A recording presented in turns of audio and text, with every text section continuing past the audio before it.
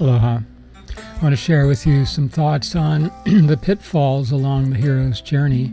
The first step being about the sensorium, being present here and now. Well, the major pitfall here is stress. Stress kills awareness. Any kind of stress. As psychologist V.I. Shipman stated back in the 1950s, that under stress we see less, we hear less, we remember less, and we become generally less efficient. Our perceptual fields constrict. So it's the opposite of growth, the opposite of spiritual growth is stress. It kills us right at the root. Number two, at the top of the heart, wanting prevents having. If we're wanting something, we can't even experience if we do have it. If I'm wanting to find my keys, I can't have the sensation that they're in my hand. And we've probably all experienced that. So wanting prevents having grace, receiving grace. At the bottom of the heart, attachment substitutes for engagement and nullifies focus. Focus happens at the bottom of the heart. The concentration of attention is the top of the heart, focus at the bottom. And so when we're attached, it's the energy is flowing the wrong direction. We can't be here now. We can't be in gratitude. We can't be nourished by that flow of grace into our vessel, filling our vessel. So that just, again, sends us the wrong direction, stops us, slows us down. Now, thinking, step 4. One of the problems with thought is that thought thinks that it's the only form of consciousness, so it thinks it's all alone, as it tends to want to be in control, try to be in control, and yet it's a linear process in a world that's nonlinear, a world that's even transcendental, beyond nonlinear. It's transcendental. It's all of those simultaneously. So thinking is a problem because it can be limiting thoughts, limiting beliefs, etc. Fifth, we get into action, but action by itself, well, it can be addictive. Adrenals and kidney are the organs associated with this area, the third chakra in our model, and the water element in Oriental medicine. And adrenal, we probably all know someone, or maybe have experienced, the adrenal rush type of addiction. That action, but again, action by itself does not bring about the change, the ultimate change that we're looking for. It's a step along the way. If we don't take action, we also don't move forward. So it's a combination of that action, a balance of the will, of the ego will, the will to move forward, the will to take action and try to control, with allowing the divine will to control us, for that balance that gives us transcendent regulation. Which leads us to step 6, wisdom. And wisdom can seem like an enticing ending point, rather than what it really is, a refreshing waypoint, because wisdom doesn't stop by saying, I'm wise. Wisdom doesn't say, I'm wise. I don't have to learn. I don't have to be open. I don't have to be nice to people. No, wisdom says, I'm humble. I'm humbled by, my wisdom humbles me. That my awareness of what I've learned humbles me. I see my smallness. I see the greatness of all that is, and at the same time I see the greatness of what I've been given, and the responsibility, feel the responsibility to share that. That's wisdom, and that keeps us moving. But again, it can seem like an enticing endpoint for the ego. And then we move into the social realm, and worldly temptations appear very compelling, and they can be overwhelmingly so. Why did Christ say that it's harder for a rich man to enter the kingdom of heaven than for a camel to go through the doorway in Jerusalem that was too narrow for a camel to go through? You had to, and still there today, you have to walk through one person at a time. It's like a security gate. And so harder for a rich man to enter heaven, which is at hand. It's right here, but we can't enter it if we can't have others as self in this social realm, that we treat others as we would treat ourselves. Basic golden rule. Then we have the fully transcendent, the divine transcendent.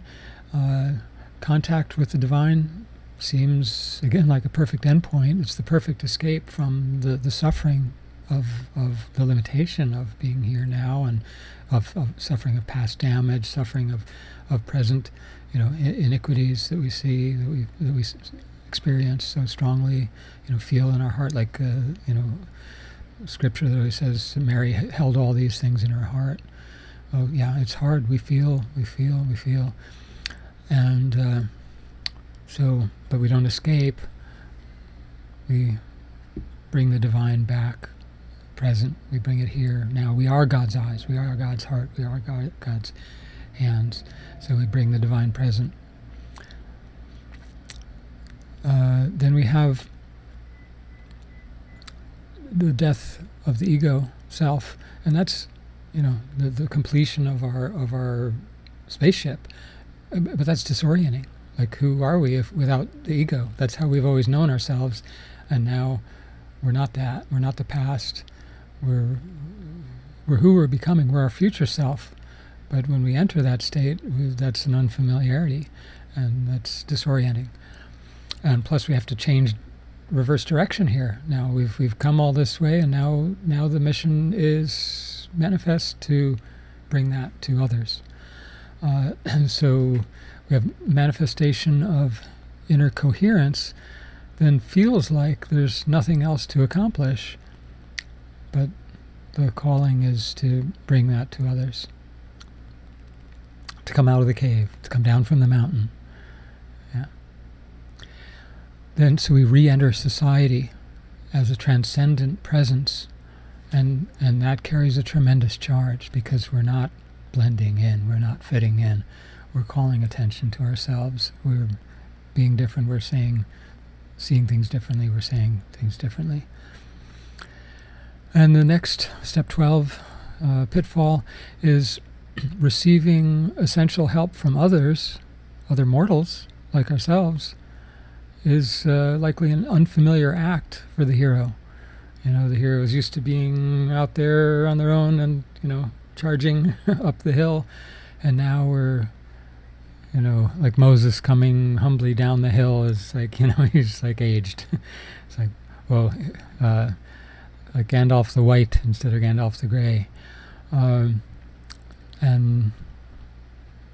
we're kind of like Yoda. He's got a cane. He's like, oh, the old guy needs some help. Has transcendent qualities, so when they're needed, he's flipping around, doing backflips, and but still, he's just this old guy with a cane.